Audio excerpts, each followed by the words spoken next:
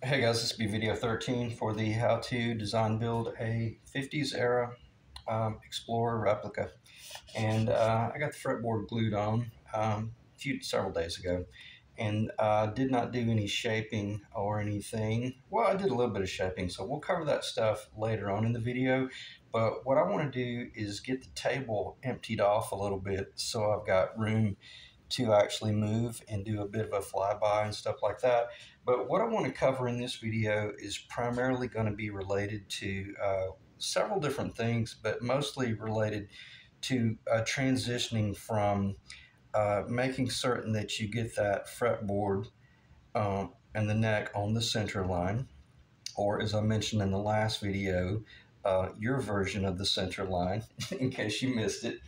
What I meant by creating your own center line is if you missed it just ever so slightly, it's no big deal for this bridge to, move in a certain direction, just a little, not much. And when I say a little, a 32nd of an inch, maybe a little bit more than that.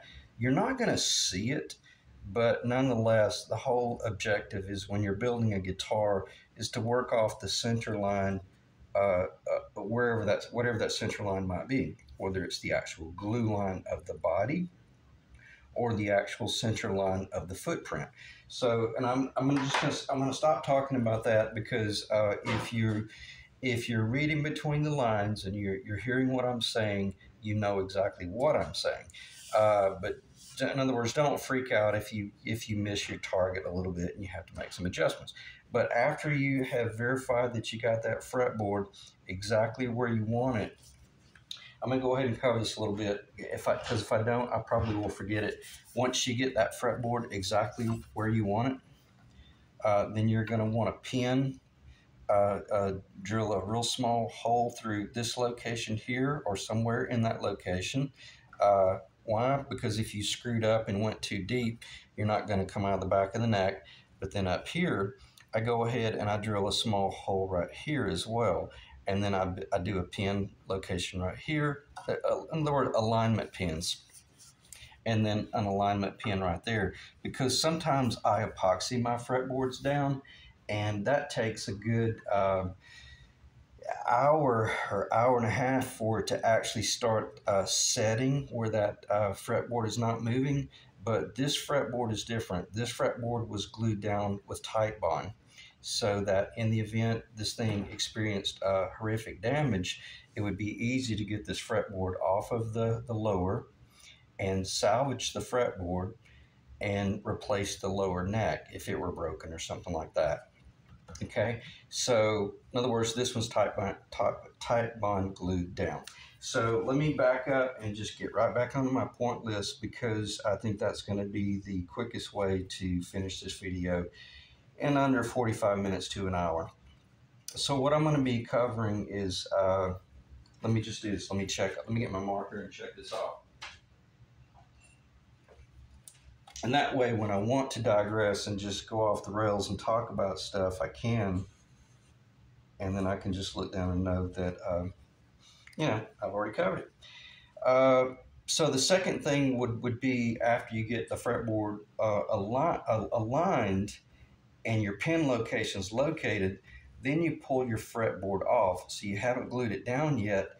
Then you can take your template and you can put it up there and route out your neck location. Because I will have to digress here briefly, because what will happen now is you're wanting to verify that you get this pickup ring exactly where you want it, but that there's still just a little bit of real estate right here. In other words, it's not a hollow, because these pickup rings, they do get fairly close, if not almost kiss the end of the fretboard. Okay, so that's your target. So in other words, you want to route that out. And then the next thing, I don't really have time to talk about it, but if you know how to, if you got this far, you know how to use a router. And if you know how to use router, then you know how to use templates. And by getting that fretboard in its location, I knew exactly where the fretboard exactly where the fretboard, I got to get that marker out of here so I don't risk getting, and look at me grab a pen. Always keep pens and markers away from your guitars, especially when you're, let me get that off the table. Especially when you got raw wood like that, because if that marker kissed up against that and bled into that, oh man, what a nightmare that would be. But what you're trying to do, you're trying to determine exactly where this fretboard is going to end so that you know exactly where the pickup ring is going to go down, and then you can determine your final route work. Okay, that ought to be pretty much self-explanatory. I think I can discipline myself to keep this marker away from it. So then after you've routed that neck pickup, then you're able to determine how you want to glue that fretboard down, whether it be within an epoxy or with a tight bond. I would strongly recommend always going with a tight bond unless you just really know what you're doing, because the tight bond, the glue lines they virtually just disappear, and it's really beautiful. So we'll cover that stuff in a little while when we're doing the flyby. So in other words, you got your fretboard aligned, you pulled it off, you routed out that neck pickup, and then you're ready to either epoxy and or tight bond glue your fretboard down. And when you're gluing the fretboard down, since you've got the alignment pins in there, usually what I do, I'm not going to talk about the amount of glue you use, because if you're not good with doing glue work, then I wouldn't recommend you doing the glue work. I would recommend, maybe taking it to a cabinet shop. But basically all I'm doing is putting just enough glue on. I put glue on the lower surface, and then it's all nice and clean, and then I put glue on the back of the fretboard surface, and I make sure that there's just enough to do the job. And then I come in, and because of the pins, I'm able to simply do 4 clamps. I do, just equal distances, 4 nice clamps, not too much crushing pressure, but you do want to sit here with a wet cloth, put a little pressure on it, clean off the squeeze out. Put a little bit more pressure, wait a few minutes, there'll be a little bit of squeeze out. Clean out the squeeze out. Keep continuing to apply your pressure equally distributed until you get to the point to where you don't see any more squeeze out. Then just verify that, and you're always verifying that your fretboard is not slipping or anything like that. And then it'll be dry enough. It'll be dry enough within probably 30 minutes that just leave the clamping pressure on there. But if you did discover a problem, it would still be plenty of time for you to be able to take all the clamps loose and get a real thin blade putty knife under it and just kind of ease under it, maybe mist a little bit of water, and then just kind of slowly ease the fretboard off, clean it up, nice and clean, I mean nice and wet, and then put it over to the side, flip the lights off, and approach it another day or the next day. Don't try to jump right back in the ring unless you have a heat gun and you know how to do all that stuff. Okay. So, and where I'm going with this, you want to leave the back of the neck rough so you can do your fret work without damaging the fretboard. I mean the back of the neck. Okay, so I wasn't very organized there talking about that, but nonetheless, I think you guys get the drift. I just didn't want to fool with trying to do all this work on camera, because it would have been 3 or 4 videos, and it would have been exhausting, and it would have been frustrating. And when I'm doing fretboard work, I don't want to be distracted, because I want to make certain that I don't screw anything up. I did shape the heel to about 90% of where I want it. Very happy with that. It's really beautiful. Still has just a little bit more work to do. And keep in mind, since this is a guitar built for a client, it'll be the client's final call as to do I go ahead and take off about another 1/16 of an inch to make it look a little bit more like who, or do we like the profile that I've done, which personally I think is far more beautiful than theirs. is more. This looks more like an actual '50s Les Paul than an Explorer and or a Flying V, because the Explorer and the Flying V had a very square. I mean, it's just very straight across here and very flat. But this thing has a beautiful. It feels like a Les Paul because I've built so many of the Gretsch and Les Paul type guitars and jazz guitars. They're all they're all pretty much the same. But it's really, the heel is really beautiful in that respect. I'll try to get a little bit of a flyby there. But again, this is probably one of the most beautiful solid body guitars I've ever put together. And you got to have your Prince purple strap locks to do your test, but to do your strap lock test, because, and I'm glad I went off the cuff there. The whole objective after you get the fretboard glued down, come back the next day or 2 days later, they claim that you could start working with a water-based glue within a few hours. I would let it dry a good 24 hours, because there have been plenty of times where I've taken things out of like heavy clamps, only to discover, like 2 or 3 hours later, only to discover that I found some tight bond glue that had gotten squeezed over into a location and robbed of any oxygen or any air, and it was still sticky. We're talking 3 or 4 hours later. So give it a good 24 hours. That'll guarantee that your tight bond truly penetrates into both surfaces and dries really well. And then after that, then you're ready, a day or two later to start doing some of your initial shaping. And so on that note, let me check the time. I may pause, and we're going to talk about strap buttons stuff here and the balance test. So yeah, let me pause and get reorganized here, because I want to talk about the critical importance of doing a center of gravity and balance test and assessment before you start installing your strap buttons. So let me get the table cleaned up a little bit, and I'll be right back.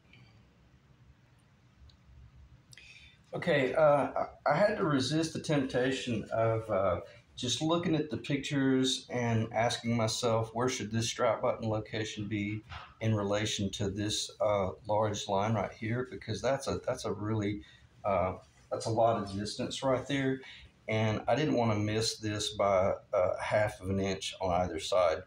But I also wanted to make certain that once the guitar was strapped across your shoulder, that it truly felt really good, because that was one of the tricks about when I was, I don't think I've got one of them in here, but when I started redesigning the Flying V and building it per my own specs, it was so amazing how critical getting this strap button down here in the appropriate location was, and how it affected the whole guitar.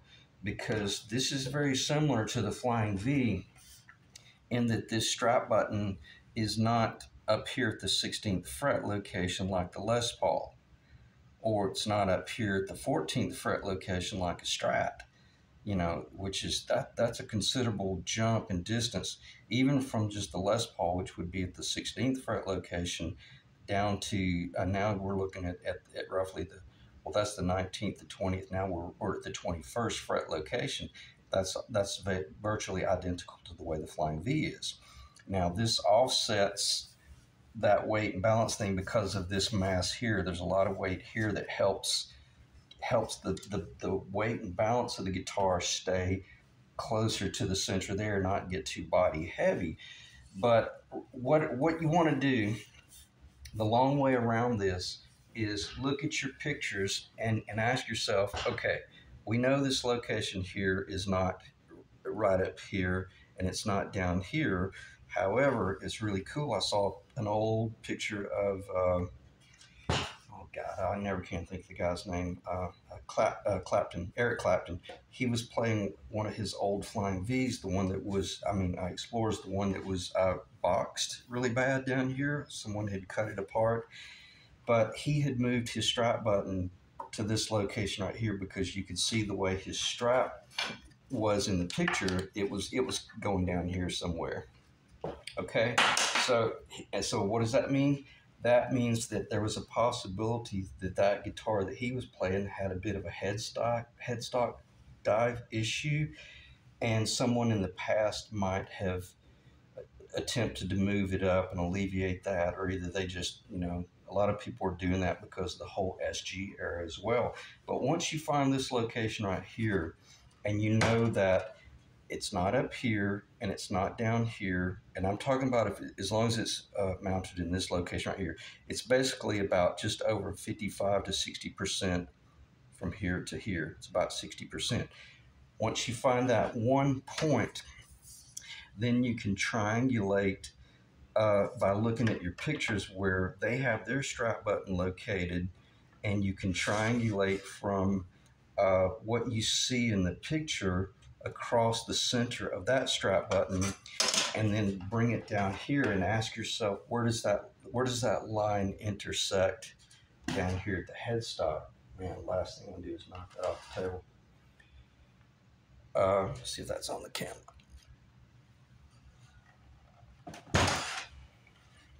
And where it did intersect was right here. So if you drew a line from just below the corner of the headstock through the center of the strap button, that's where you want to drill for your strap button location down there. Okay, now I can get that off the tape. That's exactly what it did. Didn't measure anything because of the drawings that I have for building this guitar did not have that identified, and I wanted to make certain that I at least looked at all the online pictures, because you couldn't use this Les Paul template, which shows, okay, if you're building a Les Paul, well, then you put the strap button right here. There's a little score line right there. And then we know with the Les Paul, it's right on the center of the body. But, and this is where I'm going with this. Because I had never built this guitar before, I didn't know what it was going to feel like once you put the strap on it based on the original locations. And if it had been a headstock diving, you know what, I probably would have started manipulating the location of this strap button just a little bit to try to help that out. So what I wanted to do was put this, and I'm not going to do it, but let me see if I can find 19... somewhere in that area right there. Well, very close to where the pickups are. So we know that the strap button on the Les Paul, okay, would be coming along this area right here, hanging on our body in a certain fashion. I know this is not a Les Paul that we're building, but I'm just trying to differentiate between what would I need to do to make my custom guitar feel at least like either a Les Paul or a Strat or a Tele, so that it doesn't feel odd once it's hanging across my shoulder. And once I started evaluating the vast differences between the Explorer and the Les Paul, I was a little bit spooked at first, thinking, oh man, I hope this thing doesn't feel really weird.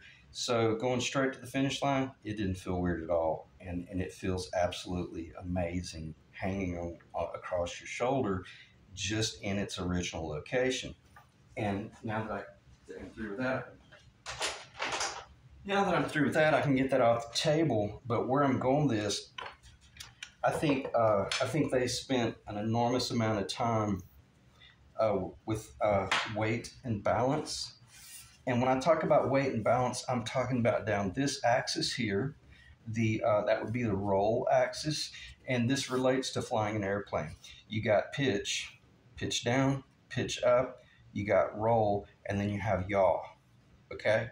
And when you're installing your fretboard, you're dealing with the yaw axis of the fretboard and the neck going into the body. You get the yaw axis under control first, and you're making certain that the roll of the fretboard is not high right here.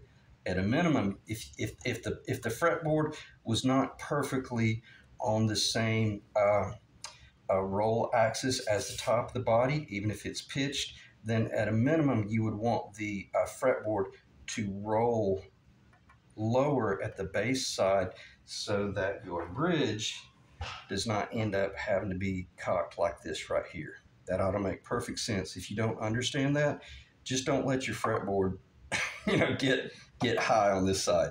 If anything, make sure the fretboard is perfectly level and or is a little bit rolled on the bass side. But even when I build my big body jazz guitars, we don't roll them. Even Robert Benedetto said that. It's like don't roll them. Some builders do that, but I wouldn't recommend that. So keep everything nice and flat. So you got the pitch, you got the center line axes under control. You got the pitch, the roll, and then the yaw. I'm sorry, you got the yaw axis under control first. You got the pitch under control, and then you got your yaw, roll, pitch, and yaw. Okay, almost confusing myself there. So the next thing would be after that, you've determined, okay, what's the whole idea of the center? Where's the center balance of this guitar if we're going to lay this body atop a triangle like that and find the center and start making changes, then we're going to want to start assessing where is the center of balance of this guitar along that axis right there, the center line axis. Is it up here on the body, or is it up here, or is it down here, or is it right in the middle? And what's going to blow your mind? Let's see if I can put that right there so that you guys can get a visual. I'm going to go straight at the finish line and tell you that basically this design is so close to the actual center line of the body. It's amazing. And that let me know that Gibson really took the time with whatever they had going on, weight and balance down here. They didn't let it get out of control up there. And I'm going to stop talking before I give away trade secrets, but that was just some of my discoveries, and I realized, wow, this is so much more than just a pretty face or kind of a real unique play on lines. They really maintain a very functional guitar within that footprint, okay? And not only did they get it along that axis, but they got it along this axis as well. This is really hard. It's easy to do on a table where you're not having to.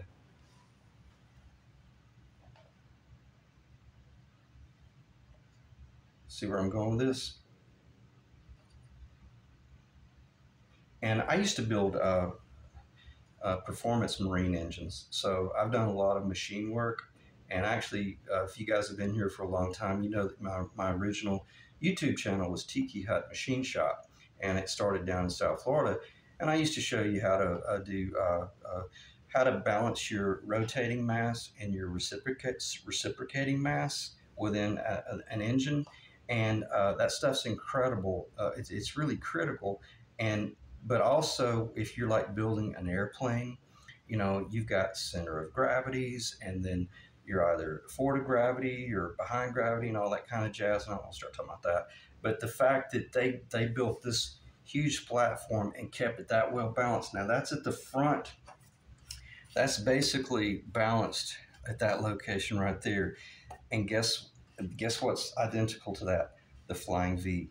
The Flying V, its center of gravity along the perpendicular axis is exactly in that same location. So they took a lot of time in-house to get these guitars balanced. And the reason I've got that Les Paul on the table, let me see if I can put this down here without knocking it over.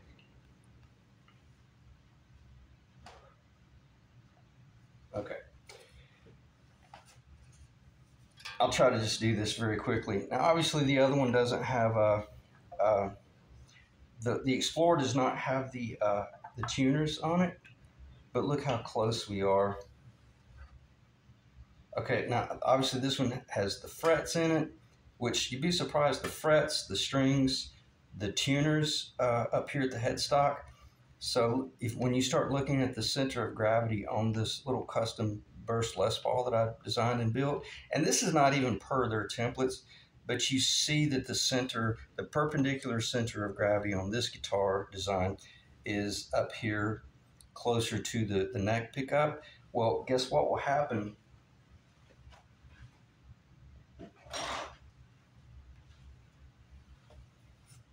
guess what will happen to this guitar once you get all the tuners up here? You get all this weight up here and all of these frets in and all that jazz.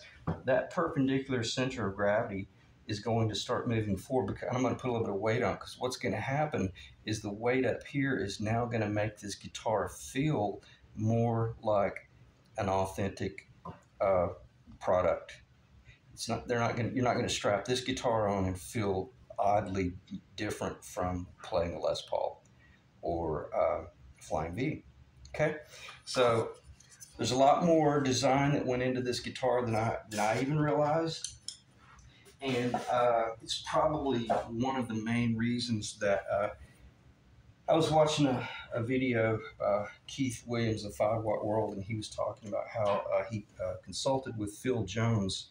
And I met Phil Jones up in Nashville a long time ago when I was beginning to build guitars, and he wouldn't remember me from a blade of grass on the side of the highway, but he was instrumental in helping me get into guitar building, because he suggested I call a few different guys up in the Nashville area. And he was just a very cool, gentle spirit and a very nice guy. And Phil Jones was one of the first employees in the Gibson Custom Shop. And he was instrumental in helping Keith Williams of 5 Watt World do some of the research on the historical guitars. And Phil was one of the guys in the custom shop back in I think in the 80s, that was advocating that they really start reintroducing the Explorer. And I have played one of Phil's guitars. I played a hardtail Strat. That was the red Fiesta Red, and that was at a guitar shop called Big Rock Block. If you guys remember Rock Block guitars, one of Phil Jones's Strats was in there, and it was a through body hardtail Strat. That's one of the best playing guitars I've ever played. So if anyone knows Phil out there, the guy's really knowledgeable, and he was a huge fan of the Explorer. So, all right, so let me pause, regroup, and then we're going to talk about carving a neck.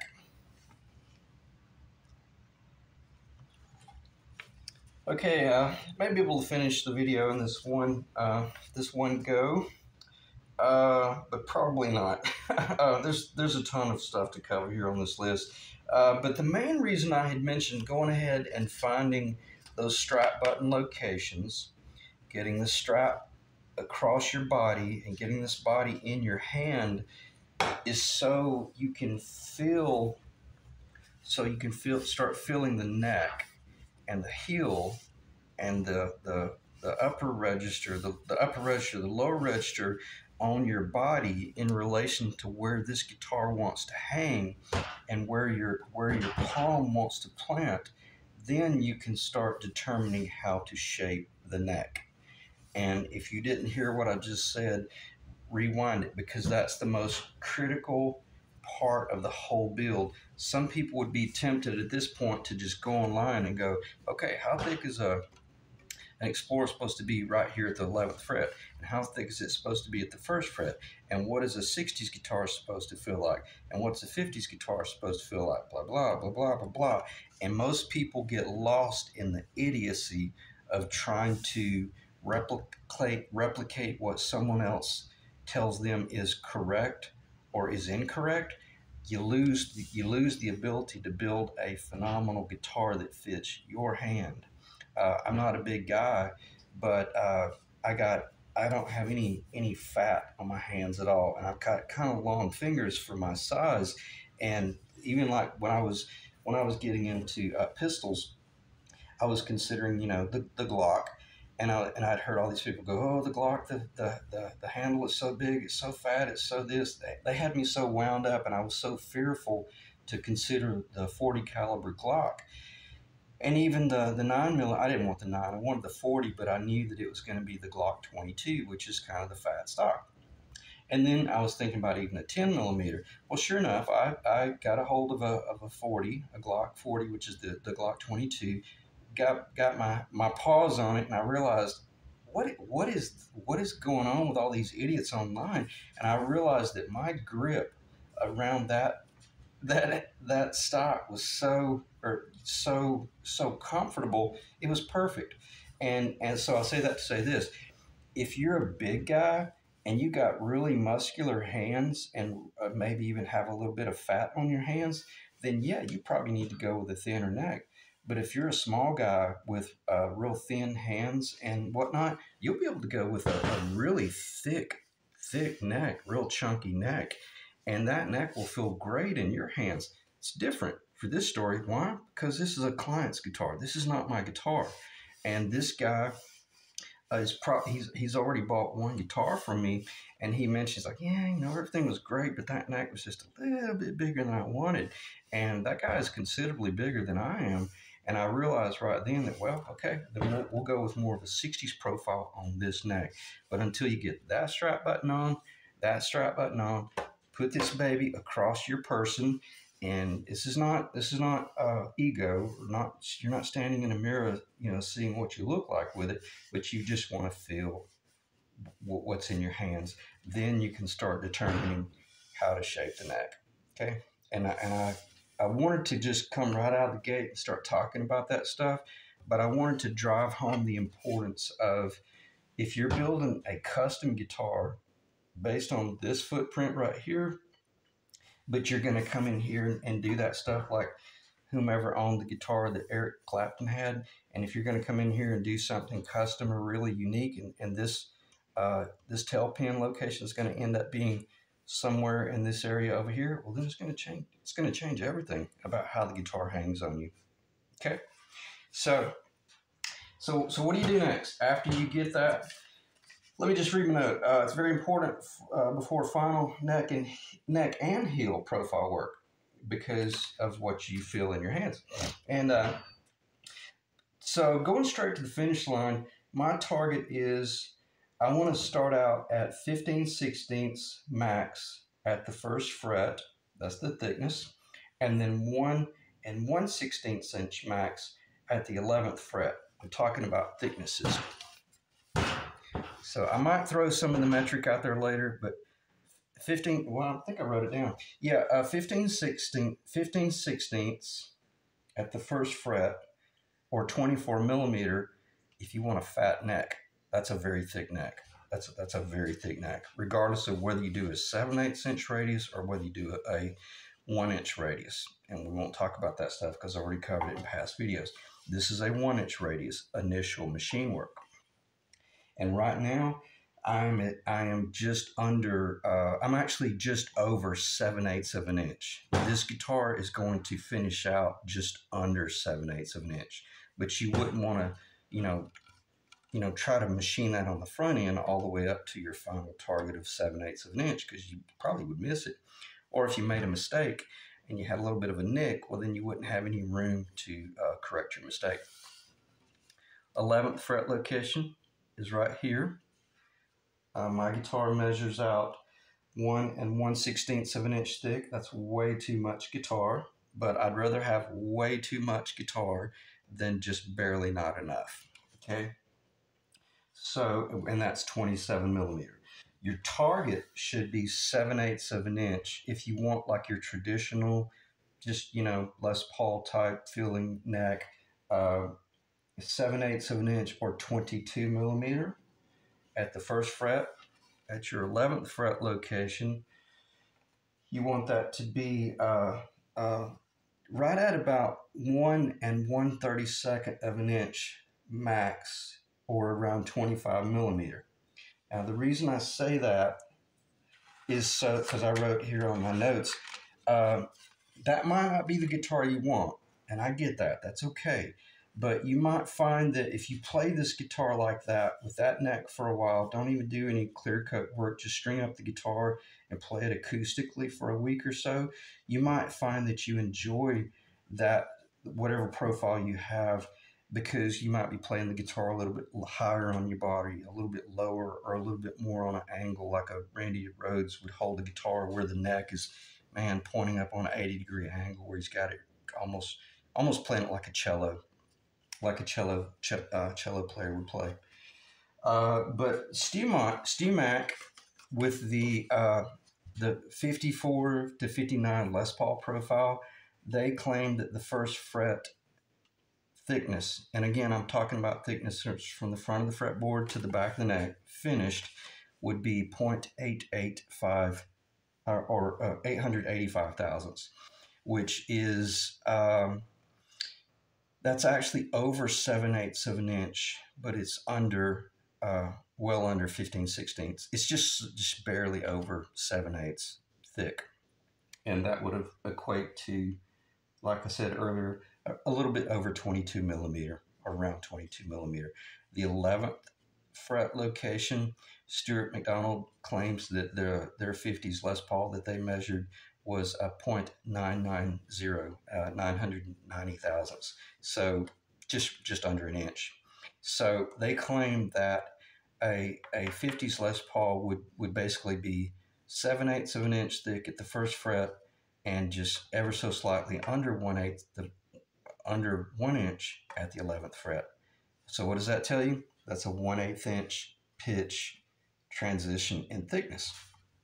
Okay, and the widths are just what they are. The widths will vary, but typically you're 1 11/16 of an inch at the nut, or maybe 1 23/32, and you're give or take just a very, very small amount.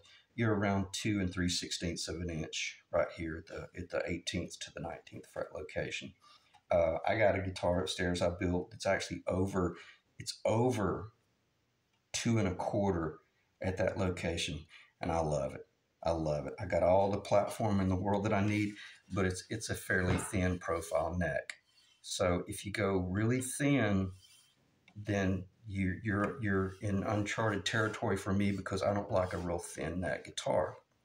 So, just build your own guitar, as I say. But nonetheless, those numbers are basically what I've experienced from restoring a early 80s Les Paul, and then building a 55 Les Paul custom replica for a guy that, man, he wanted a baseball bat. And even I was uncomfortable with that neck. It was so big, but once he received the guitar, he loved it. So it was amazing. Those numbers I gave you are very close to your traditional guitar. But play it for a week or so, and then make the decision as to whether or not you want to thin it up a little bit. If it were too thin and you wanted to add material, well, you might build it up with some clear coat, but doubtful. But it'll be very easy a week or two from now to just come in here with very simple straight blocks. And I love using this Stuart McDonald fret leveling block, and that's a 12-inch radius here, but it's obviously perfectly flat on this side. So a lot of times you'll see me picking this up, and then I'll be coming across here, and then maybe doing a little bit of rolling, and if I wanted to thin this neck up, I would come in here with my pencil and just go zip, zip, zip, zip, zip. I have a bunch of zipper marks on it, and then I would start carving it off. And you're thinking, with a block of wood, and it's like, yep, that's all you want, because you should have gotten close to your target in your initial build, so that you're not back here with sandpaper really trying to change the world. Meaning that you knew that you like a 1 11/16 inch wide nut, or a particular width up here on a particular guitar.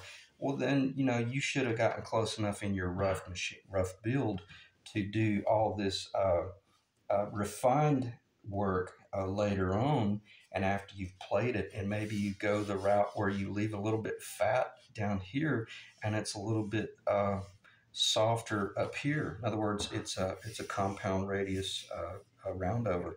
And then if you do that, you're on your own. I don't like doing that, just because from a structural standpoint, I like the wood to be, I like the same mass of material here as I have here.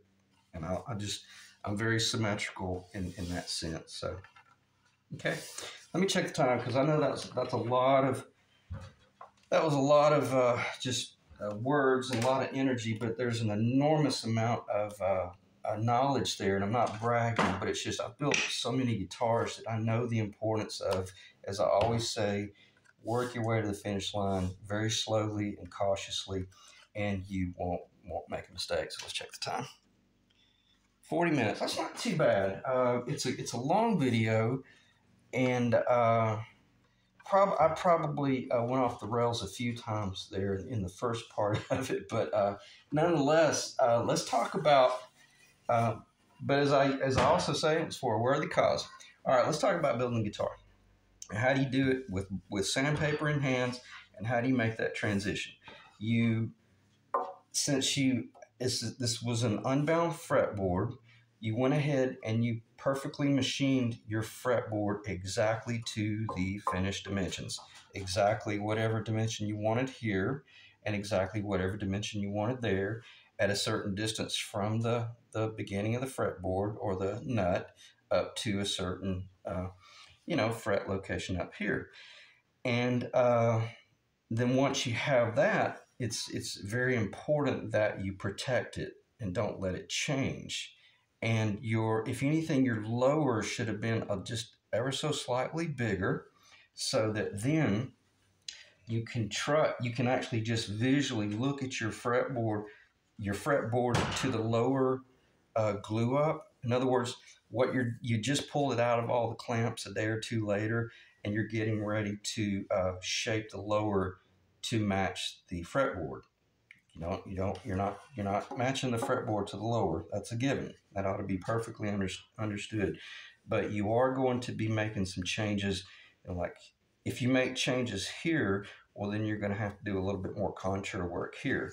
Same thing over here. If you had to take some serious material off right here, well, you're not just going to be taking off that location right there. You're going to have to be blending it to what your fretboard is telling you, because now you're using your fretboard as a visual and a physical guide as to when you've met your target, or when you've crossed that threshold. Okay, and all that's just common sense and just basically working the job in front of you. So let's say I had a pretty serious amount of wood right here, and if that be the case, then I hope I have too much wood right here. But if you had a low spot or a high spot, if you had this is what you would probably run into. This lower was not perfect, and you never intended it to be perfect before you glued this down anyway. If anything, you wanted that lower to be ever so slightly bigger at this location, and then it might be real close up here, or it might be real close here in the middle. If you glue this up and you realize that, man, it's right at the threshold right here, well, don't panic. There's no big deal. But you're catching your fingernail right there. Well, then that lets you know that the only material you've got to sand off initially is just, and we're not worrying about doing any round over yet. And I should have clarified that. All I'm doing now is just matching that lower trapezoidal path to the trapezoidal path above it. That's all I'm doing. So if I've got overhang here and it's flush right here and it's overhanging here, well, then all I'm doing is just taking the material off right here, material off right here, until I start catching everything up. And then once I realize that I'm not screwing up, and do not let that happen. Just make certain that you always have this tool cocked just a little bit, because eventually that's what you're going to be doing. You're going to be rolling it over and blending it into the fretboard, even if it has binding on it. Okay, you won't be working with a flat surface that you're binding. All this is going to round over eventually, but your initial cuts will be just to take off the blonde. And how will you be able to tell when you're there? When you come across here like this flat, and you see the rosewood start to contaminate the blonde. And when you've got that, let me get where's my dust brush? Okay, when you've got that, this is so important. Please take heed to this. Don't risk using a cloth with lacquer thinner on it and trying to wash this. The dark woods sometimes have a tendency to bleed, and you wouldn't want to contaminate your rag and then or your cloth and run the risk of that dark wood bleeding into this blonde.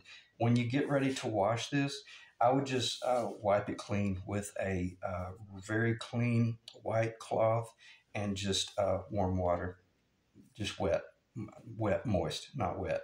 But you get my point. In other words, don't use any hot chemicals. Don't use any acetone or any of that stuff. And I haven't even washed this yet, but I did some of the initial sanding. I can't remember how it was. It was really close, but I do remember that up here in the middle, it was this lower was very close to the finished guitar, so I didn't have to do much sanding right there, but I did have to do quite a bit of sanding down here, and that's where you're having to be really careful about where do you have the sandpaper on your block. You know, you don't want a lot of crazy hangover, because you do that, you run the risk of this 120 sandpaper coming up here kissing and screwing up those corners. So you want to be very thoughtful of everything you do. I like using a 120 and doing 1 or 2 strokes and then get away from it. This is what I meant by don't come in here with a worn out 220 and sand and sand and sand and sand and sand, because you'll realize that you're rounding something over. Okay. So I'm not going to spend any more time doing any sanding on camera, because when I'm doing this, I need to really be focused on what it is that I'm doing and not risk screwing anything up. And this guitar is so close to being finished that if I tried to show some sort of point on camera, I probably would lose it. But right now, I've got a very straight wall, a very flat wall right here, all the way down. Obviously, it's very flat right there. 100% flat right there. And very flat up there. So the next thing that will happen is I'll make certain that the trapezoidal path on the lower matches the upper, which it does, the fretboard. Now it'll be time to start coming in here and blending. Okay, this is pretty important. This is where you would want to make certain that you protect your center line and don't let that change, even though you might know that it's too thick. Because we know that we machined this center line as a flat and to be used as a reference point so that we can engineer the whole job and machine the whole job. So now what you want to do is start working, that center flat over off to the side and start changing your radius. And then as soon as you see your pencil disappear, make sure you get some more pencil back up there, so that you don't spend too much time up here sanding and blending, and you run the risk of losing your flat from your first fret to the 11th. It's got to be straight. You got to maintain that. Okay? Ton of information there. I mean, probably too much, because it can be overwhelming, but if you just think logically and along that whole pitch, roll, and yaw axis, you can build a guitar, or you can fly an airplane. So anyway, I'm gonna check the time. 48 minutes. Probably gonna end the video right there. Let me check the list. I think we spent plenty of time talking about fretboard to lower thickness options. But again, build your own guitar. Because if you're building a shredder, your dimensions are going to be completely different. I talked about resist the temptation to clean the rosewood and the Limba with a chemical. It could contaminate it. And the general discussion about neck shaping with blocks and round drums. The only thing I didn't talk about, I'm glad I read that list. We'll spend another minute or two here. Just because you maybe look at that going, oh, that's dangerous, that'll get you in trouble. Well, it's straight. It's straight right here. So you'd be surprised. Sometimes this is far safer to keep a straight line rather than trying to work with this up here turned on an angle so it'll fit. Because see, you can come in. I'll just do it. I'll try not to shake the camera, but you can go across like this. And, don't let it turn. Stay in line with the neck.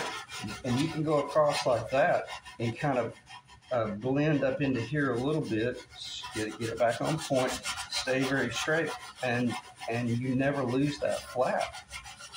So you can use, there's nothing wrong with using the round. Now I wouldn't do that. I wouldn't use that. Let me make sure I don't lose anybody. I would not use that to do this part up here. I would use this in this fashion right here, where I'm blending this flat into that, and I'm beginning to turn a little bit. Okay, or either I'm beginning to roll off of that. So that should make perfect sense, that especially like that right there, you'll be able to go across. See, I'm not letting it twist or get off center with that center line, staying very straight, but I'm allowing it to kind of roll off the neck and blend in a little bit, and then I stop, keep an eye on it, and stuff like that. And then of course you can come in here, just come straight across and reshape that heel per your client's request. But nonetheless, as I said earlier, I'm very happy with the heel I've got. It's not finished, but it's close. So I'll end the video with this. Whole lot of conversation there, but not much time spent just doing a general flyby. So let's do a general flyby to cover the work that way you can see it in its entirety and as a whole guitar. It's beautiful. All the lines are very, very much identical to what it was I wanted. Still haven't finished shaped that, but I'm very close to that. And you can see the width of the neck is exactly what we want. I wish it would show up. It didn't show up in the last video. Let me slow down. But there's just some positively beautiful flame going through the whole body. Okay. And then probably one of the most beautiful images would be that right there, as far as seeing the heel join the body and what it looks like as a near finished guitar. Okay, so I'll end the video there. I appreciate you guys checking in. Next time you see it, it'll have frets in it, and I probably will have already strung it up and played it a little bit just to get a feel for that neck before I do the final shaping myself. So be a few days before I get there, but nonetheless, we'll go from there. So I appreciate you guys checking in, and I'll see you in the next video.